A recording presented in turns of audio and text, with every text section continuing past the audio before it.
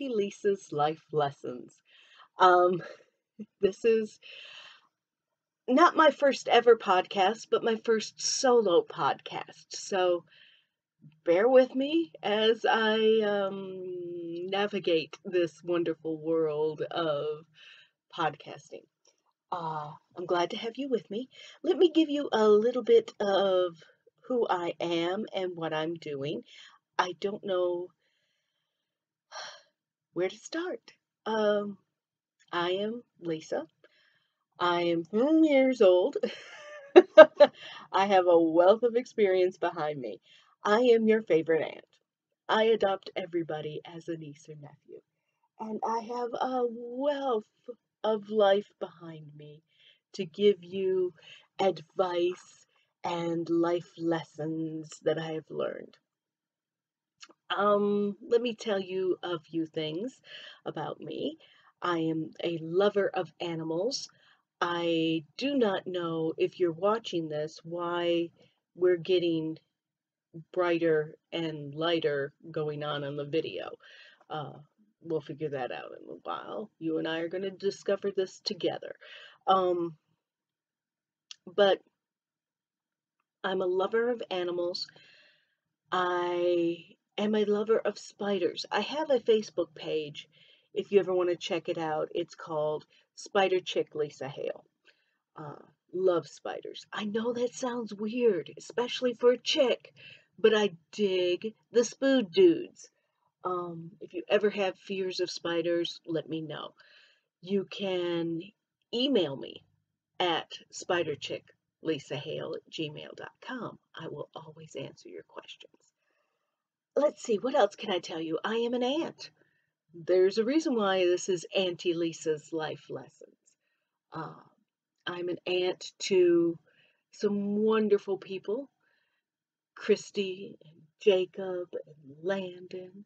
I am a mom to Denver and Deani and Alexa and Celestia, the stepmom to all four of those, but I consider myself mom. Let's see here. I'm adopted mom, an adopted aunt to so many people. I just have so much love to give. I'm a very maternal figure. And I'm the cool aunt.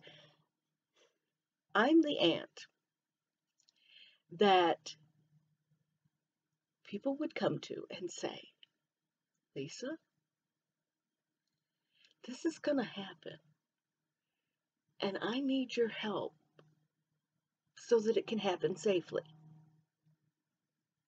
I was that aunt. All right? That's why these are Aunt Lisa's life lessons. Yes, my sister knows about this, so I can tell this story. One of my nephews would come to me. Aunt Lisa,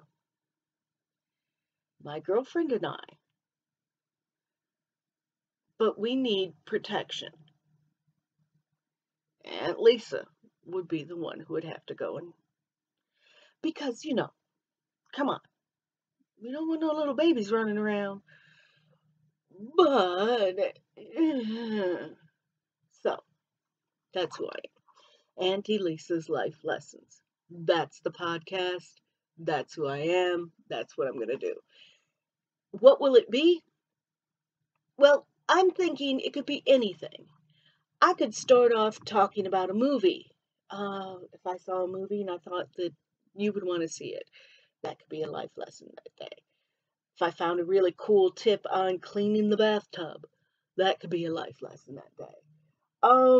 If I think that there's something really, really important you need to know, that will be a life lesson. I've got a list of life lessons that I'm going to impart. Financial planning life lessons, how to adult life lessons, how not to adult life lessons, how to be a decent human being life lessons, things like that. I am all about love. Anybody who knows me will tell you that the most important thing to me is love and kindness. I don't like mean-spiritedness. It's no. There's no need to be mean to somebody. There's no need to try to tear down someone else to hold yourself up. That's not the way to do life. That's not the way to do the world. So don't do it. Um there's so much there's so many things that I want to share, that I want to impart, that I want to give to the world. And right now, you're the one I'm going to give them to. Mm. Life lesson number one.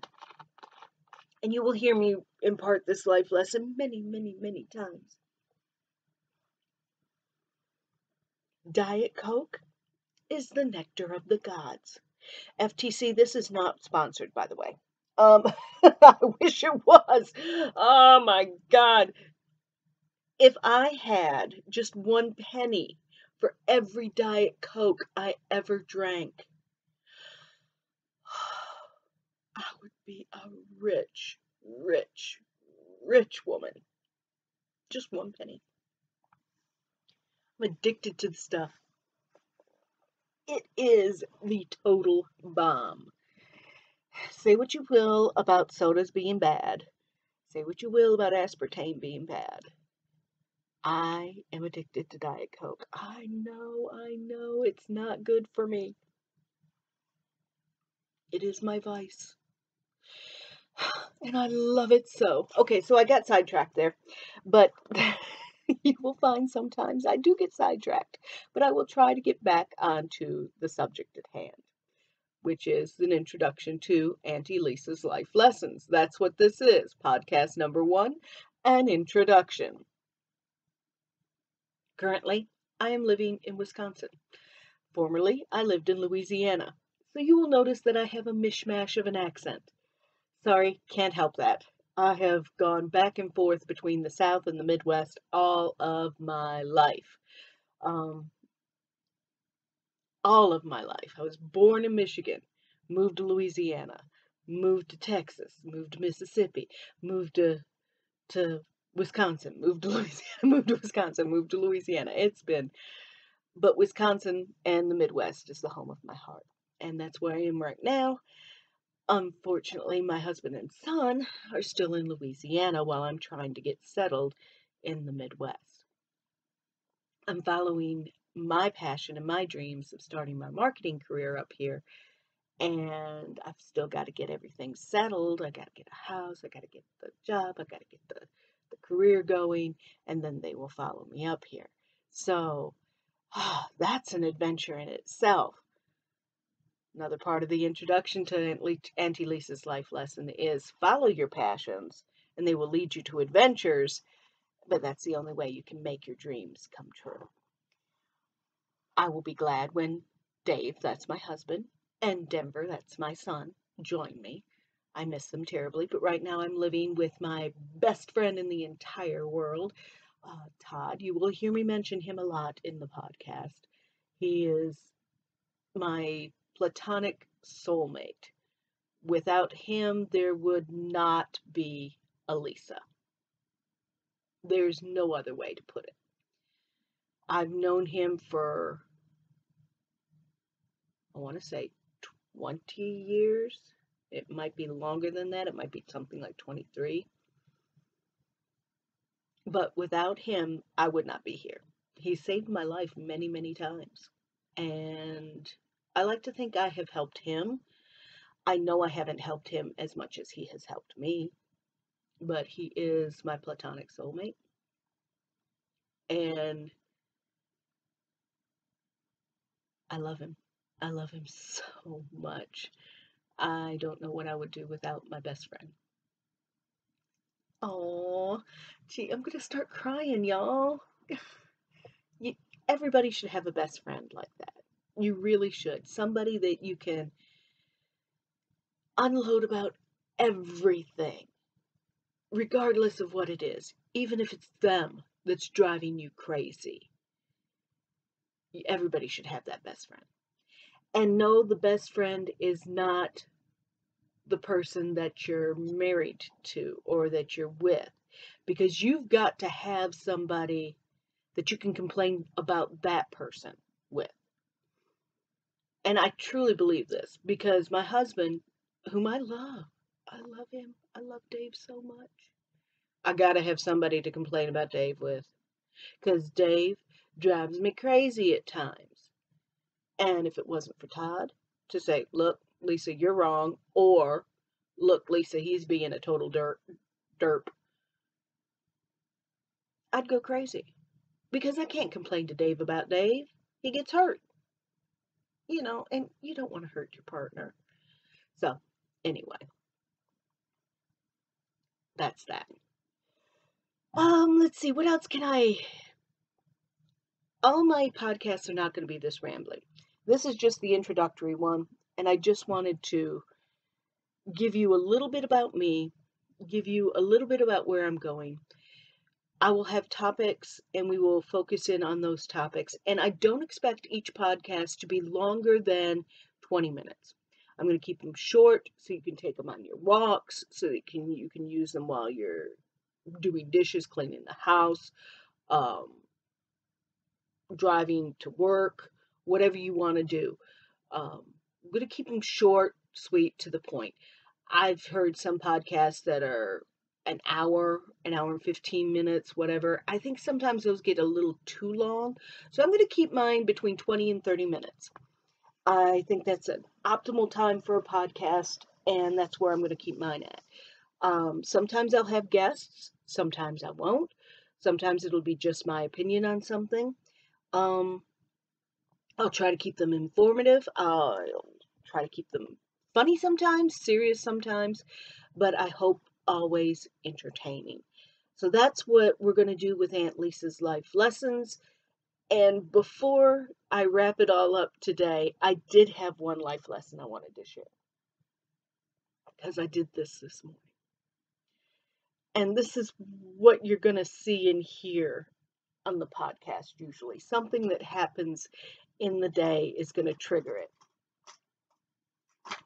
So I went on a job proposal yesterday. Excuse me. And when I left, I got a Diet Coke, of course. And I noticed that my lipstick was flaking a little bit, and it was bothering me. Like, why is my lipstick flaking? Shouldn't do that. I don't wear makeup that much, but I know my lipstick shouldn't flake. It was bothering me. And then I stopped to think, well, how old is this lipstick? And I remembered when I bought the lipstick. Now, mind you, I had lived in Louisiana for 8 years before I came back to Wisconsin. I had bought that lipstick when I lived in Wisconsin. So that lipstick was at least 10 years old. No wonder it was flaking, y'all. So I had to go through my makeup collection and find all the lipsticks and or makeup that was 10 years old. Y'all, I don't know if you can hear this.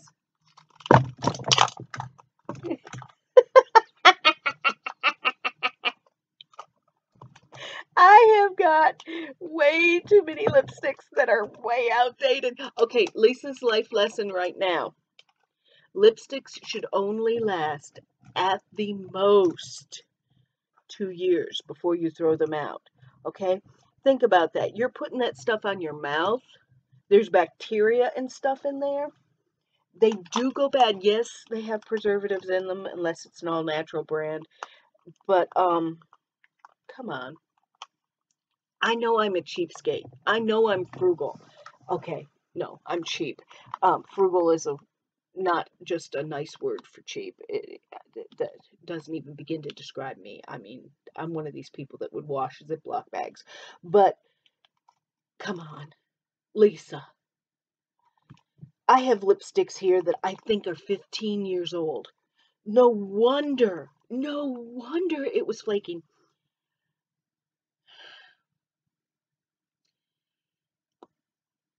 Y'all,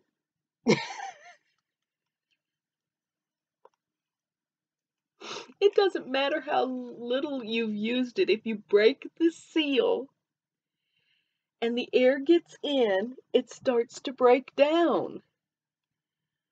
Y'all, this is bad. This is really, really bad. So, yeah, I went through the makeup collection and I said, if it's 2 years old or older, it has to go. Which is funny because in my makeup collection, everything is old. Thankfully, I've just recently started replacing everything. So I've got it's either 3 months old or it's 10 years old. Anyway, so Lisa's life lesson today is make sure your makeup is in its prime and not too old, or you're going to get bacteria, and especially if it's going on your eyes or your mouth. All right, y'all, you will hear me say this all the time. It is my mantra, it is my motto I live by. Be bold, be brave, be unstoppable. Remember, I love you, and you can't love anybody else unless you love yourself first. This is Auntie Lisa's Life Lessons, and I'll see you next time.